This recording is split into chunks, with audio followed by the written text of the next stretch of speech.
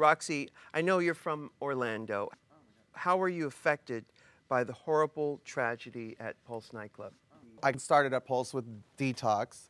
It was the best place to start, the best family, and for that to happen that night was a nightmare. It was just an absolute tragedy.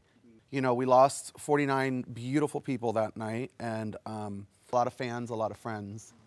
And I have a tattoo, which I got, you know, for all the Pulse victims, and they live through me. I don't go a day that I don't think about them, and I want to just, you know, as cliche as it sounds, I want to live for them, and whenever I have a bad day, it's like, bitch, you're still alive. These people are not live for them. Make better choices.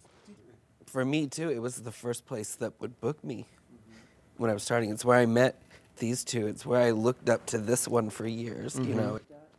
All of us, that was our home, that was our community, those are our people, and we all lost so much that night. We lost our sense of being able to go someplace where it's like our Mecca and feel safe with our family, with our people. We lost that. That was taken from us.